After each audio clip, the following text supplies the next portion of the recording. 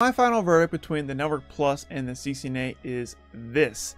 If you are going after a security engineer or network engineer roles, or maybe even another role that requires deep networking knowledge, then you definitely want to get the CCNA. It opens up a lot of doors for you. It is the gold standard in networking certifications, and it's highly in demand. However, a lot of roles don't require CCNA knowledge. For example, as a pen tester, I'm not using my CCNA knowledge every single day, and I would recommend almost every pen tester just get the Network Plus and call it good. Cybersecurity analysts, same thing, and many other tech roles also apply. Every role in tech, every role in IT, every role in cybersecurity, you need to have that Network Plus knowledge. You don't necessarily need the Network Plus certification, you need the knowledge, and I think the certification is great for obtaining the knowledge, obviously, but you definitely don't need it, and a lot of people have skipped it.